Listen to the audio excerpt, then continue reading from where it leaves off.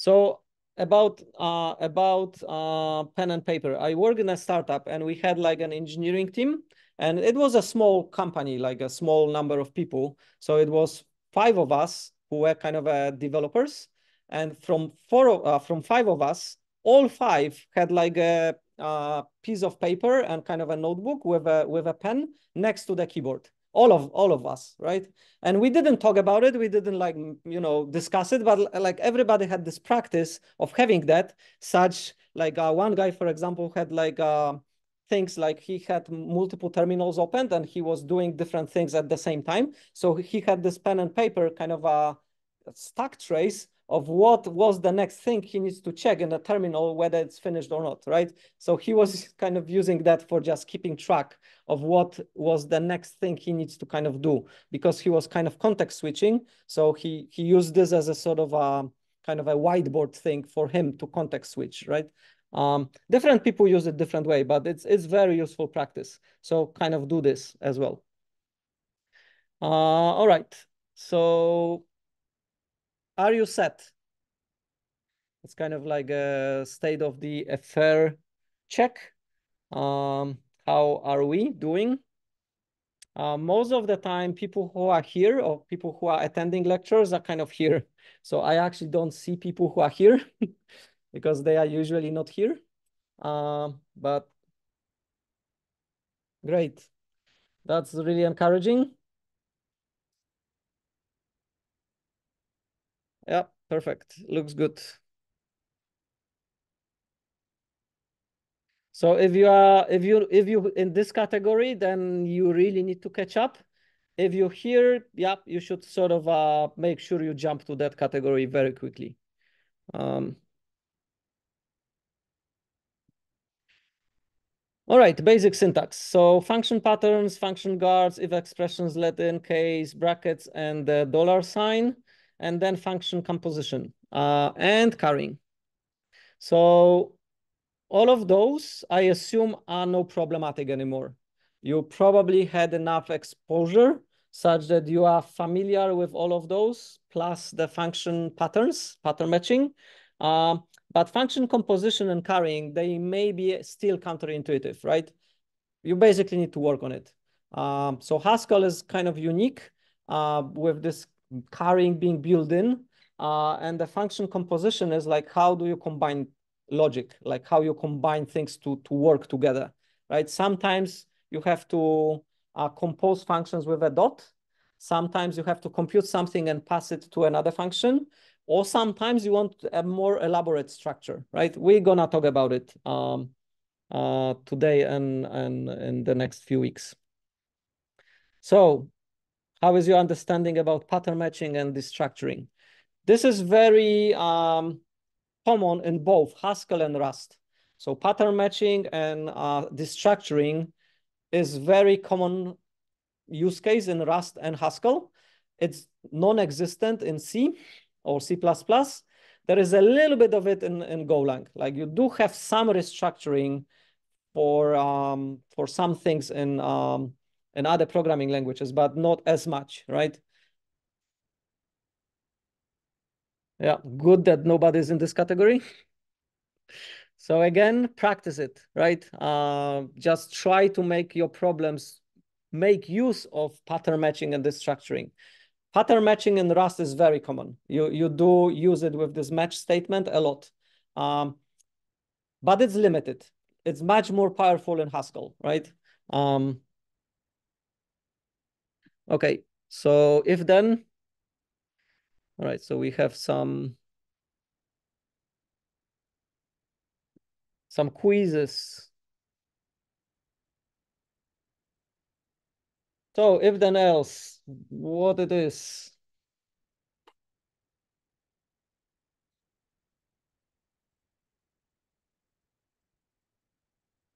That should be easy because I mentioned what it is like a few seconds ago.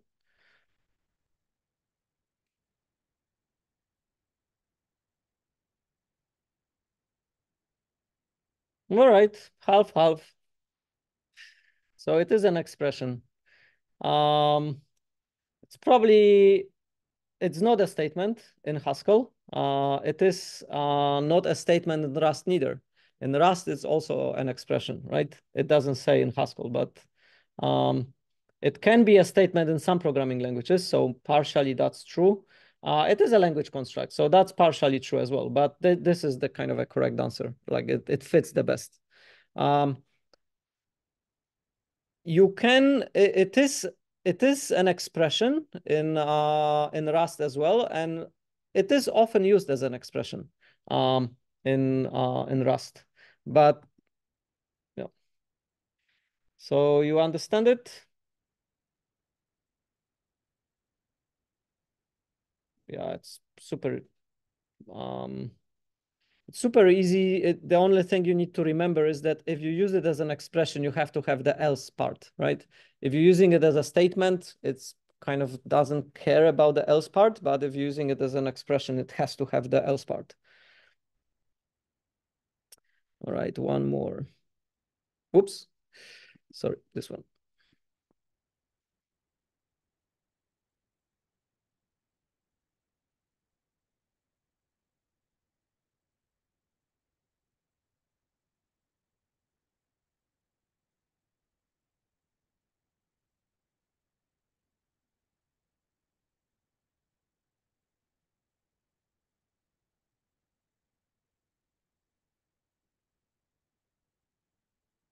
Harder,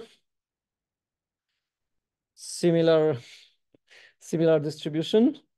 It's not an expression and it's not a statement in itself because you have to use it in a function definition, right? Um, so function definition is what it comes after the name and the equality sign, right? So that the body of the function is the function definition. Function declaration is the signature, is like what it takes and what it returns, right? Um, case of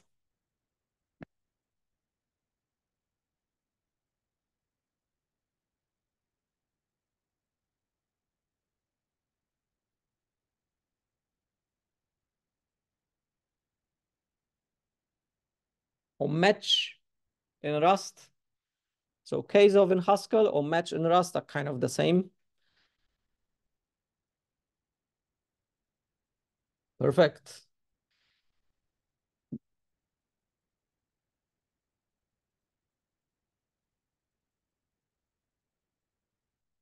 Okay, so now we have the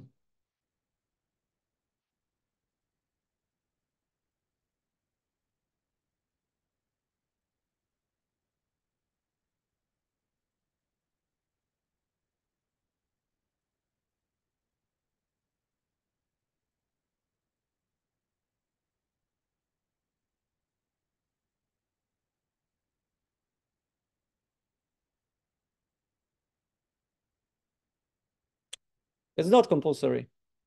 So it's a good practice and we almost always do it, but it's definitely not compulsory unless the compiler cannot work out something. Then it asks us like, what do you mean? Like what types do you really mean, right? But in generally, compiler can work it out and it's not compulsory. Is it compulsory in Rust? Yeah, you cannot really have a function um, declaration, or like you cannot really have a function without the declaration of its types. But if you're doing the anonymous function, then the compiler will try to infer what comes in and what comes out of the anonymous functions that you have, right? Um, they call them closures. I always have a rant about that because anonymous functions and closures are not the same things. And in Rust, they call anonymous functions closures, and some of them are closures and some of them are not closures, right? We will talk about it when we go to Rust. So I am kind of against them calling them all closures because some of them are actually not closures. They are just anonymous functions. Anyway, for anonymous functions, you don't need, but generally in Rust, you have to have it. All right, so we have a few more slides and then we'll have a break. So let's see how we're doing. Homer is leading the pack. So brackets and the dollar sign. So brackets and the dollar sign work the same in Haskell. True or false?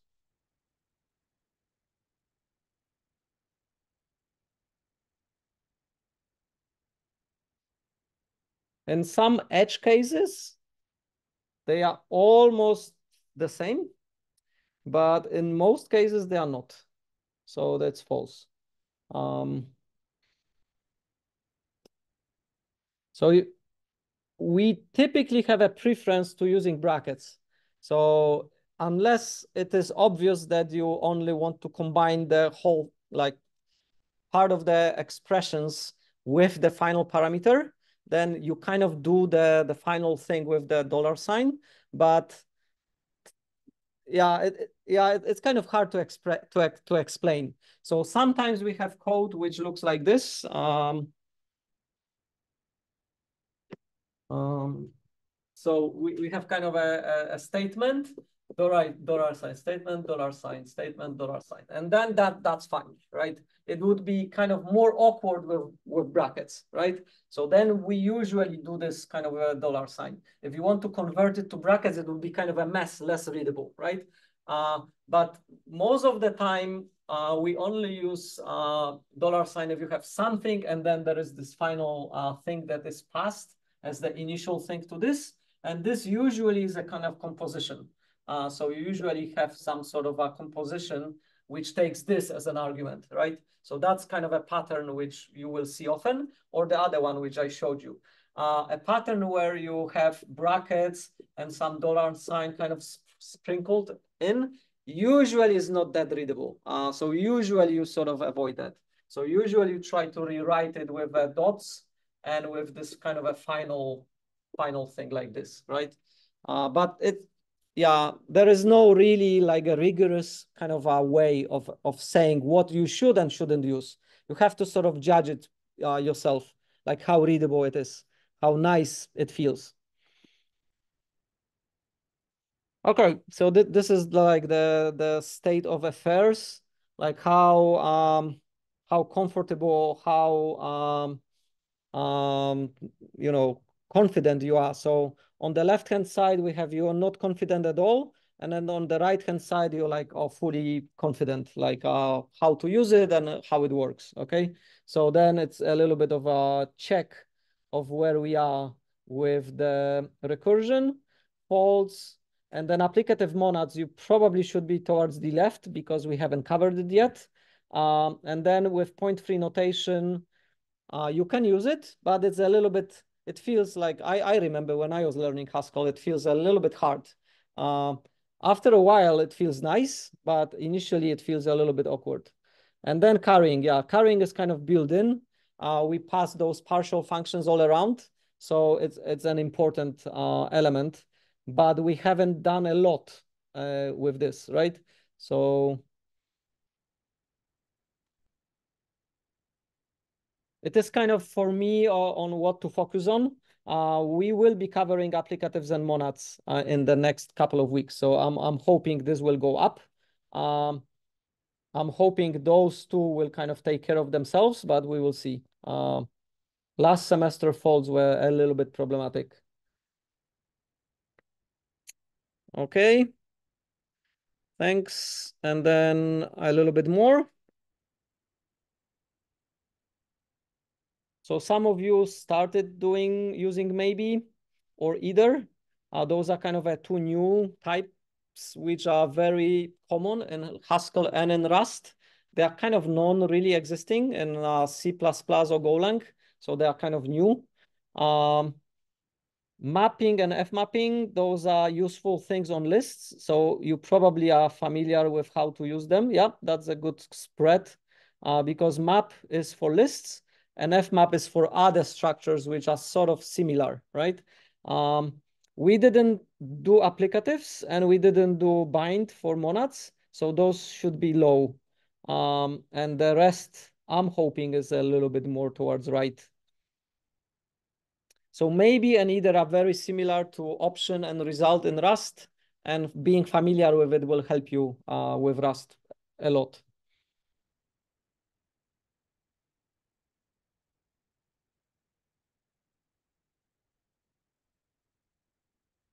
Yeah, so if you're in a kind of this right-hand side category for those, that's great. If you're not, yeah, you do need to practice more. If you're kind of on the left-hand side here, that's fine, because that's what we will be doing kind of next. Um, all right, so I have, I think, two more things, and then we will have a break. All right, we have a little bit of reshuffling, and yeah, why you didn't do the quiz? Who did the Haskell quiz? I've done it twice. All right. So those of you who didn't do it, why you didn't do it?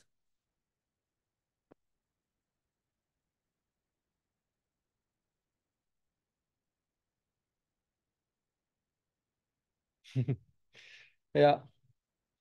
All right.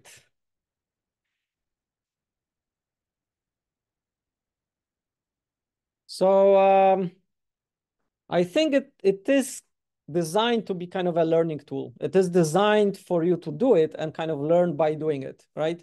So I encourage you to do it. Um, those people who did it, like, did you learn something from it?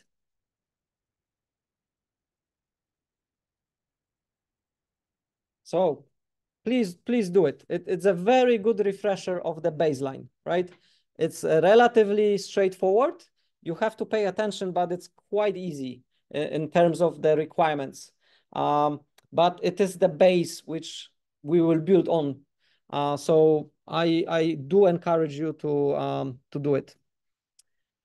Why not everybody is doing all the labs? Same reasons, time, obliques, I don't know what else you.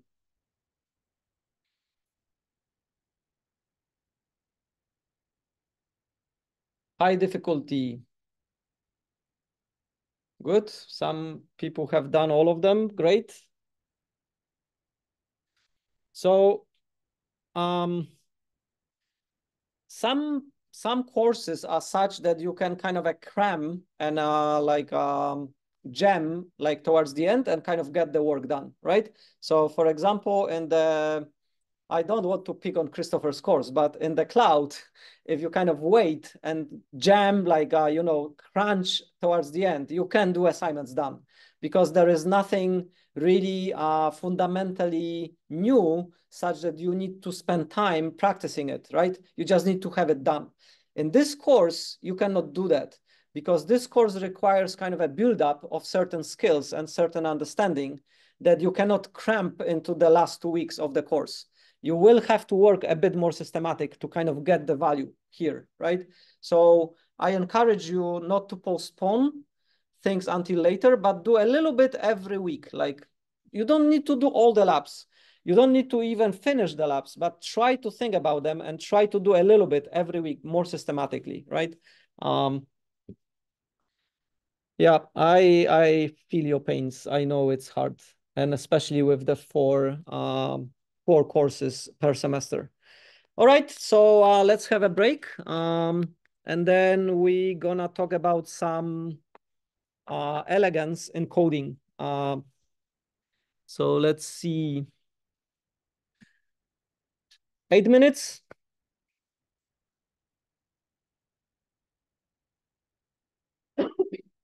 Yeah, let's do 8 minutes.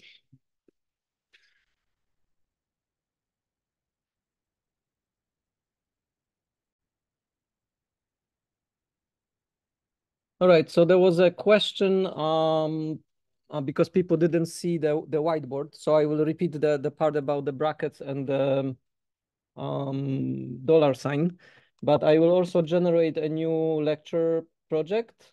So let's call it his buzz. New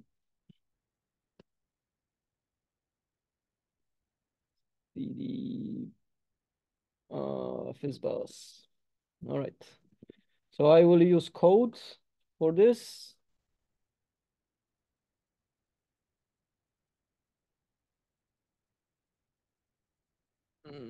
Okay.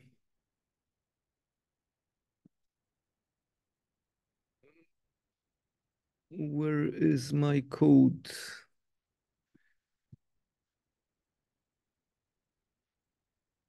Code. Yeah.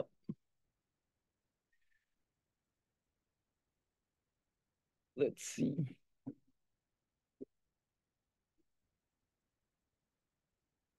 Right. So I was basically saying that sometimes you will see code which has a structure like this.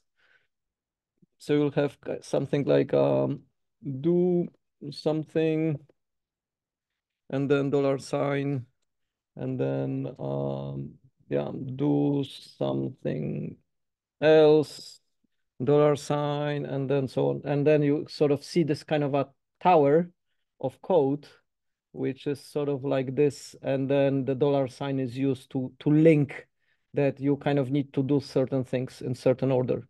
And that is typical, like a typical use of the dollar sign. The other typical use of dollar sign is that you have some sort of a functional mm, function composition. So for example, you're saying print me something that has been shown and then that has been mapped or whatever, right? Whatever you are doing. And then you have this kind of final thing, and then the final thing is some sort of expression or some kind of a piece of code, right? So you're doing this kind of a more complex kind of a function composition. Is that visible or is it too small? I can make it bigger. Yeah. And then, yeah, but if we make it too big, we losing the,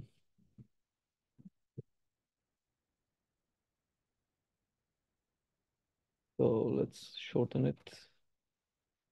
So we have this kind of pattern, and then you passing the final, something, such that you are doing certain things and then passing the final thing, and then you're doing dollar sign.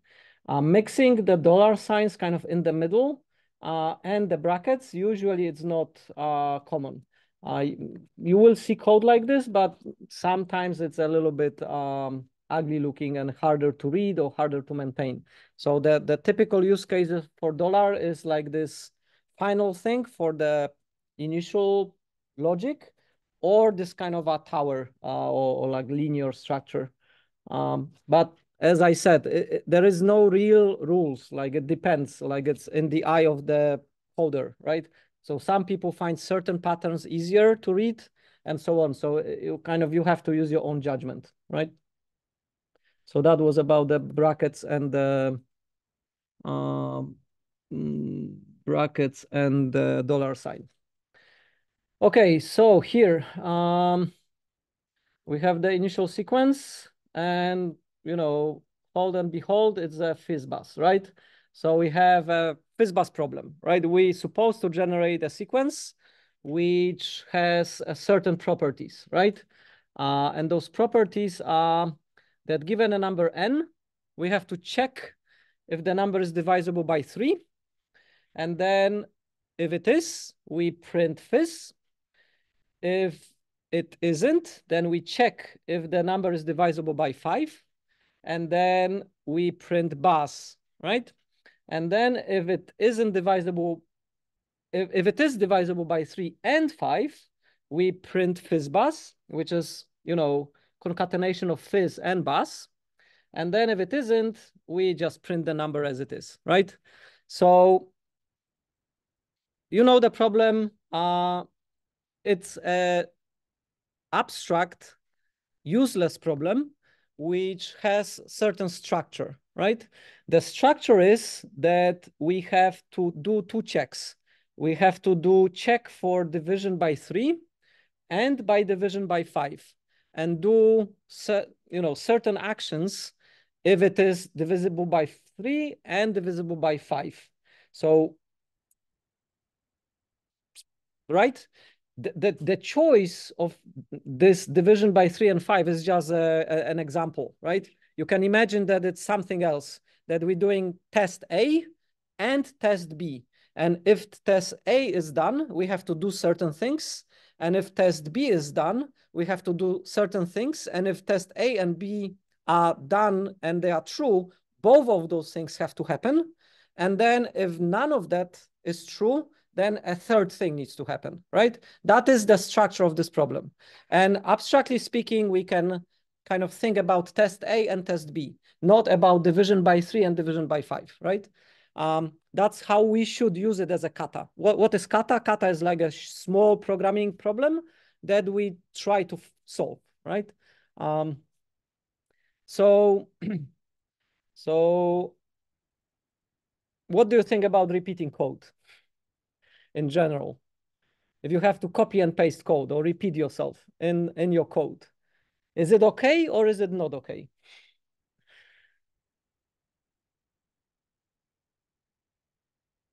It's not okay. Generally, it's not okay. Sometimes we have to do it, but it's still not okay. Even if we have to do it, right? It's still not okay. So generally, it's not okay. All right, so we established that. So there is like a small quiz.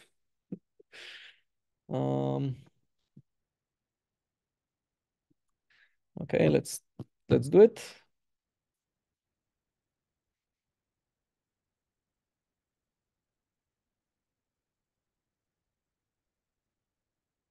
You have to type the answer.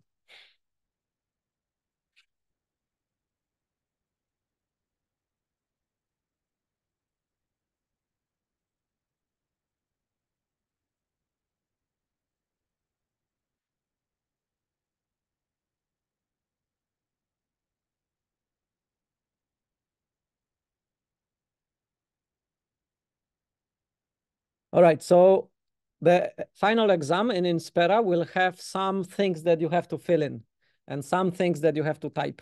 And I'm kind of practicing that with you here such that, you know, we all agree what is problematic and what is not problematic, right? So if you say, don't repeat yourself, with the proper apostrophe, that's the correct answer. But if you said don't without the apostrophe, that's not the legal English and that's not the correct answer, right? Even though for a human, it's almost the same, right? The human grader would grade, yeah, that's correct answer. But it like the computer will say, no, it's not, right? So to be on the safe side, you have to be precise, right? So there are two correct answers. One is with apostrophe and one is do not. They are also correct, right?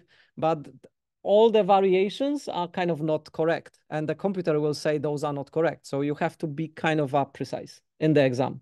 I do, and the other grader check exam manually as well. And if we do see this, we usually correct it to be a correct answer, right? But to be on the safe side, it's better to just say that, right? All right, so do not repeat yourself. That's important. What else is important? So, you know, FizzBuzz is a very trivial problem. So Frosty, congratulations. But can you do FizzBuzz without doing if-else statements at all?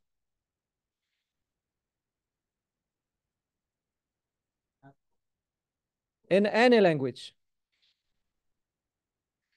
If you can do it in C++, man, you're my hero. You can do it without if-else statements in C++, but man, that's not a nice code.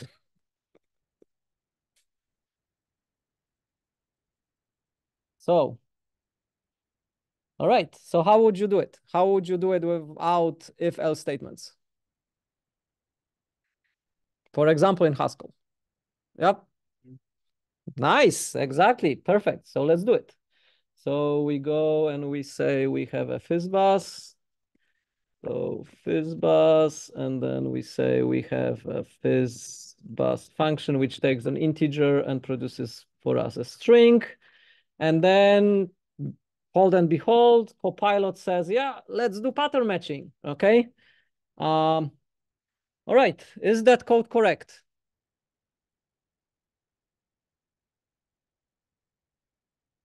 Yep, it's correct. Is that code cheating? Yep, it's cheating because we have 15, right? It kind of changed the nature of the problem, right? To keep in the spirit of the problem, we have to do this. We have to do n mod 5, right? We have to kind of do this. We have to say, we have to check if it's divisible by 3 and divisible by 5. N mod 3 also has to equal 0. Yeah. You're right. Thanks. So that is better, right? But here we obviously see we're repeating ourselves. We're doing that check here and here, right? So that it's a little bit shit, right? So it is good. We're not using if statements, but we are repeating ourselves here and here and here and here. So Copilot is a little bit, solution here is kind of nice, but it's a little bit shitty, right? Can we do that with pattern matching, but without shitty repeat of ourselves? Yeah. You could do where, but where would only hide the repeat.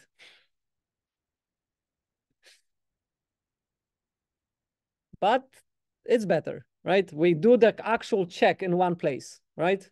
And we kind of do the test in one place, and then we kind of reuse the result in 2 places, right? So that would be fine. So that is not a bad suggestion, actually. So we could use where, which is okay. What else can we do? What else do you know you could do to not repeat yourself and do, yeah? Yeah, you could do functions, but that is a little bit harder, right? Like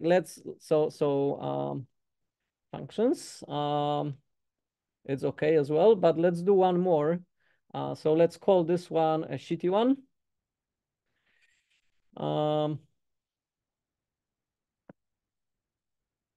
It's less shitty than with the 15, but it's still a bit shitty. So let's do fizzbuzz, the same as before, but now, oh yeah, so here, oh, well, it actually suggested the one with where, right?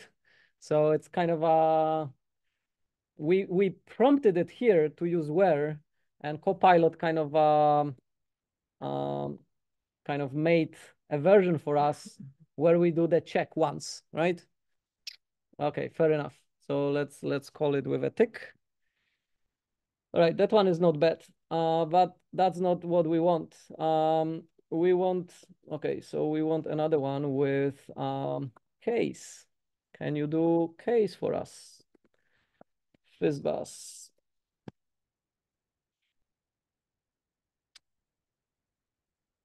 And it can. And that would be nice, but I don't like this one. It's a little bit difficult to read. So what I would like is I would like to do it like this. I would say n mod 3. Yep, that's the way. All right. So this code doesn't repeat the checks, doesn't use the where, but it also kind of uses nice destructuring, and it kind of forms a tuple for us. And then we match on the tuple, right? And that is actually a very nice pattern.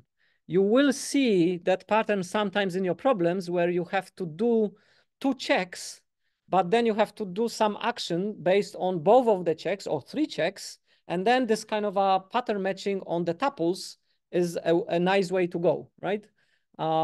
So here we could equal it to 0 and use true false here, but we can as well just use 0, right?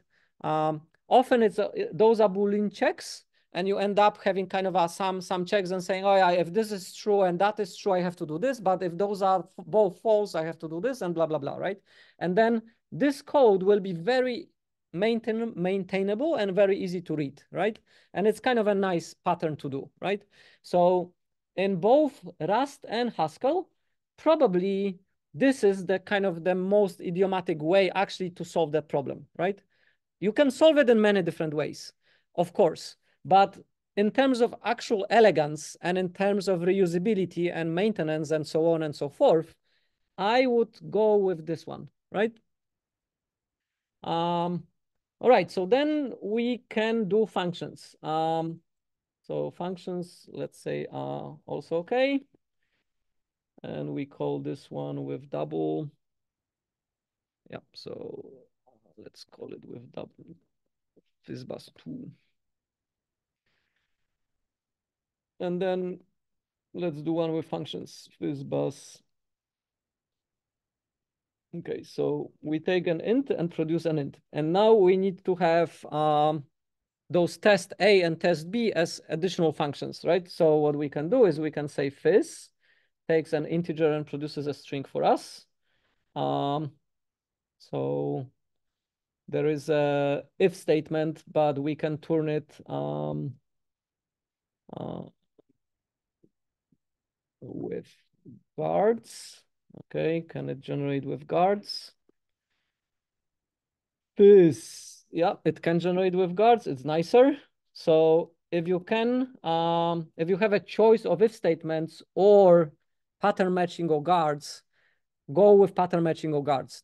It's easier to read. It's kind of more in your face, right? So here we clearly see that if n divides by 3, then we print fizz. Otherwise, we print nothing, right? So in a similar spirit, we do bus. Yeah, we have bus in the same spirit. And then if we combine them, we have, okay, that was not too bad. So Copilot says, do this. Yeah, it is okay-ish, but why just don't do it in a single line, right? Why not just do it as this n plus bus n, do this, right? This, yeah, let's make it better formatted.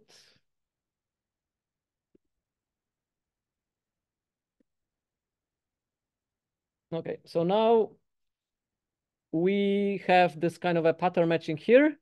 We nicely compose the final fizz bus from producing fizz first and then bus after. So if the number divides by 3 and divides by 5, we will have the concatenation of fizz and bus, right?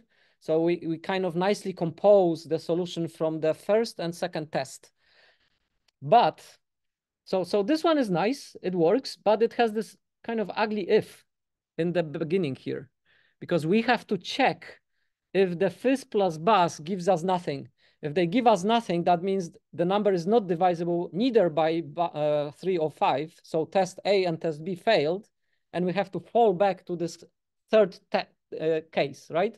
And we are doing it by this if statement, right?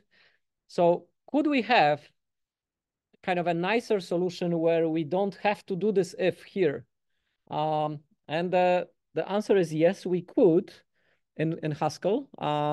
And it actually looks very nice. I'm gonna show you here. So not here, I'm gonna show you here.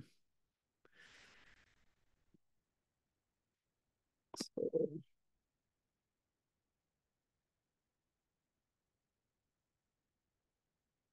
I don't want you, yeah, I don't want to show you the actual solution. I just want to show you the final sequence.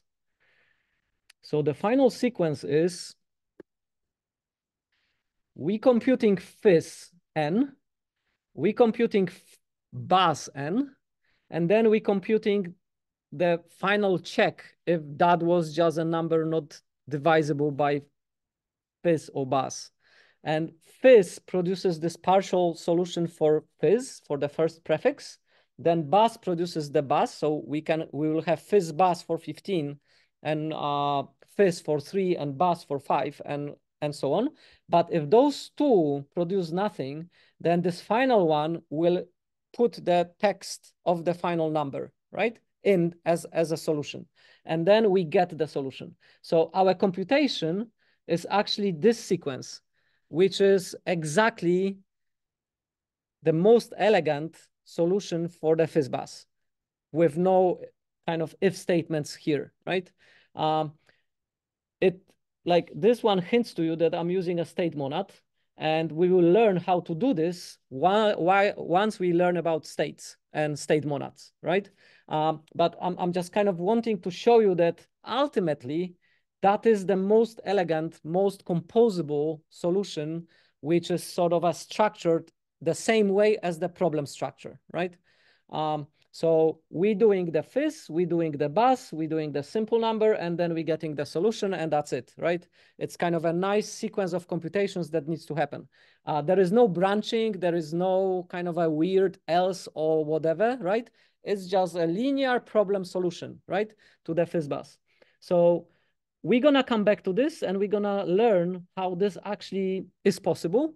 But we need to learn a little bit more about monads and about how we can represent state in a computation in Haskell such that we can get this solution. Can you get this type of solution in C++? Yes, you can. But the syntax is so ugly that like I don't care like even to start trying to do it, right? I've seen it. It looks the same, but the syntax is so ugly that you cannot read it. Like it's almost unreadable, right? Can you do this solution in Rust? Same story. You can, but it's like syntax gets in a way. Like like to express this in other languages than Haskell, the syntax makes it very, very convoluted, complicated. In Haskell, it isn't. In Haskell, it is actually very elegant, right? But you need to know a little bit of machinery, how you can actually do this, right? So we will come back to that later. For now, this is okay, but as I said, probably this one is the most idiomatic way of doing it, right? If you Google fizzbuzz in Haskell, you will get a ton of different solutions, right? And most of them use if statements or some pattern matching, but most of them use 15, right? And that is sort of cheating. Like it kind of violates the nature of the problem, right? The problem is test A, test B, and you cannot produce test C, which is like a combination of both. You actually have to do test A and test B, right? So the fizzbuzz with 15 is kind of missing the point, actually, right? Okay, any questions about this? Yep. Yep, I will upload the code after the class. So the code is here. I will come back to that, and I will upload it for you to have a look. All right, so then how much time we have? Yeah, we have 15 minutes. So let's try to do two more. So I have this one. Oh, come on. Given three numbers, why it doesn't... Yep, now it shows it. So again, we have two very simple problems. So let's do the first. So we have a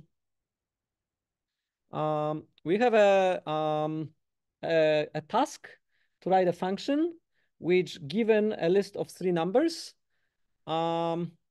returns a string with those numbers being comma separated. Okay, so let's go again to here, and we will say given a list of three numbers, return a string with those numbers comma separated. Okay, so yeah. So in fact, we can actually use it as a test. So we can say convert 3, and then it takes the three numbers and produces us that string in doc test, right? Nice. So in Haskell, you cannot say I have a list of 3 numbers. You have to say I have a list, right?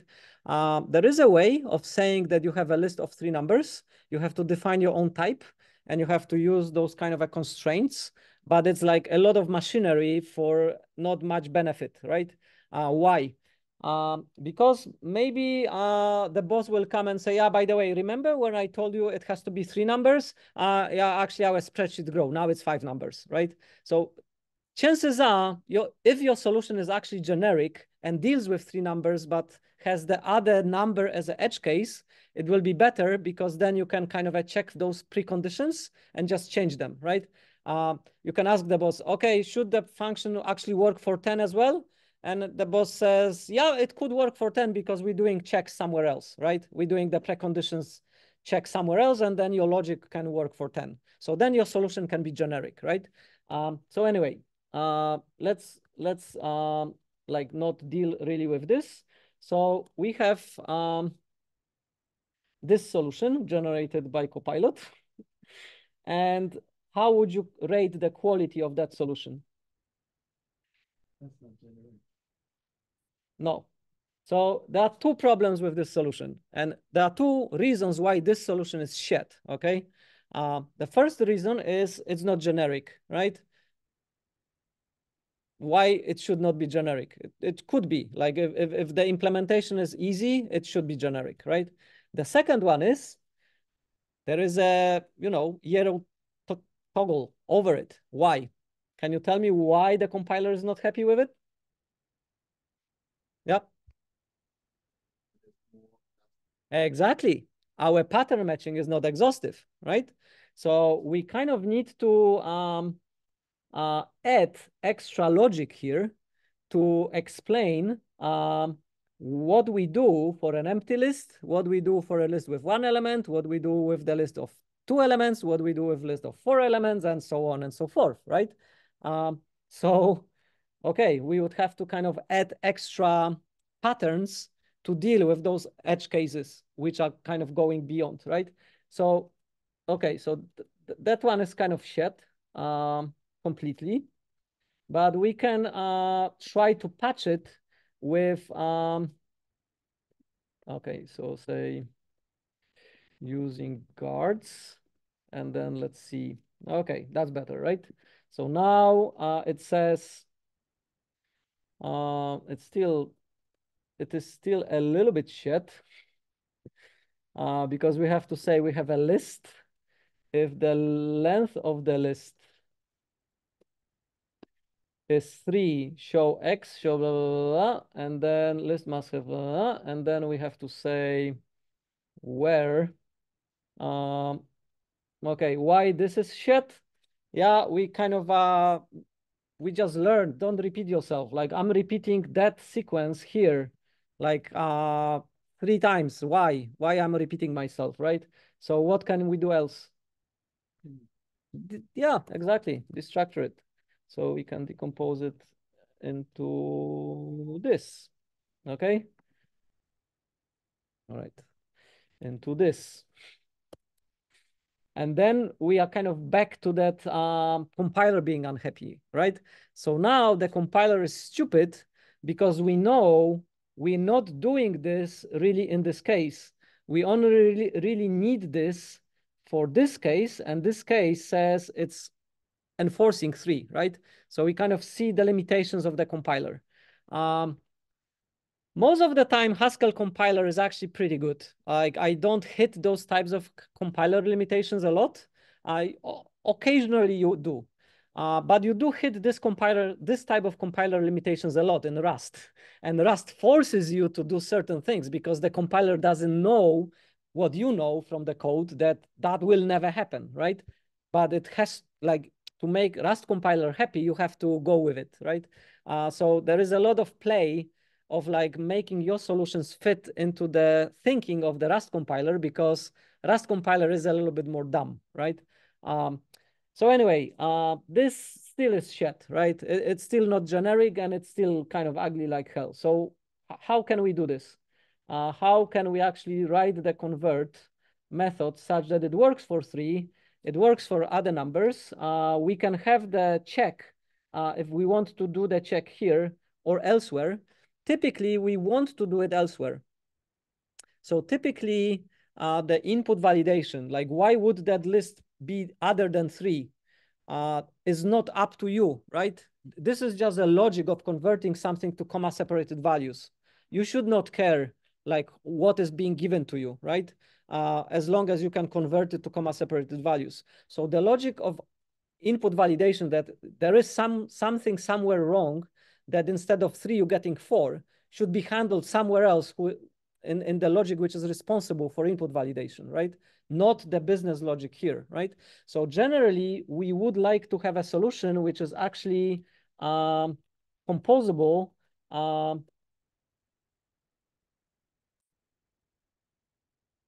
Yeah, exactly. Exactly. So we can actually do this, right? And say, okay, Copilot, handle that for us. Can you do that? Actually, because, yeah. So,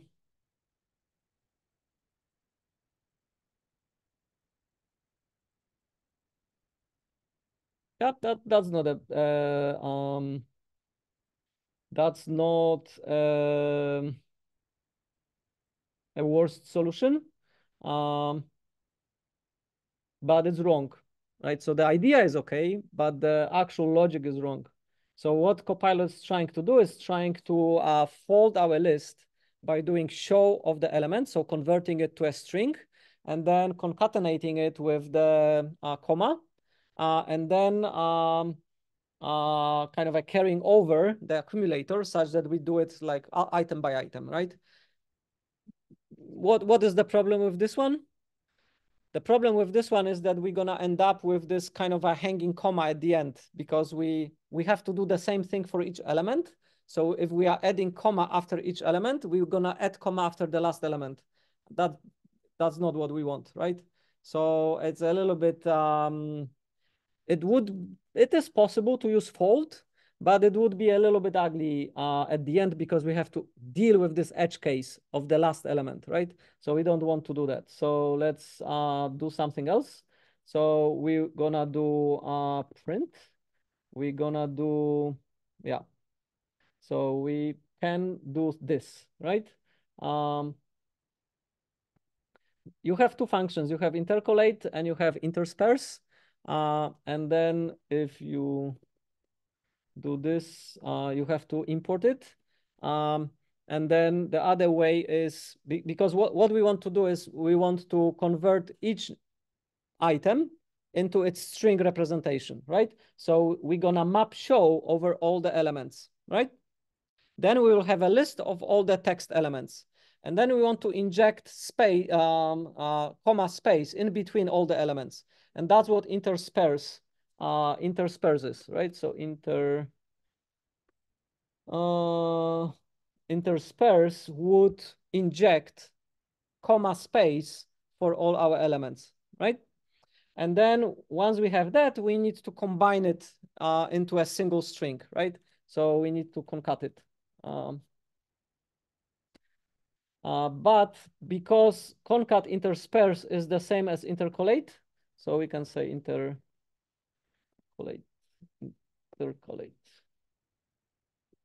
So that is, and we need to import it from data list.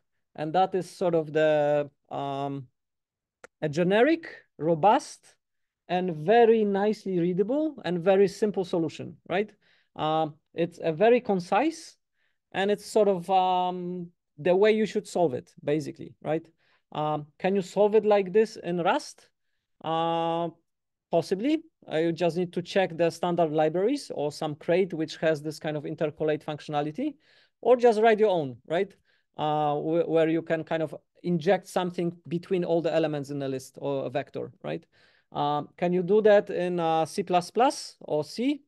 Yeah, you can, but you probably need to add this machinery yourself, right?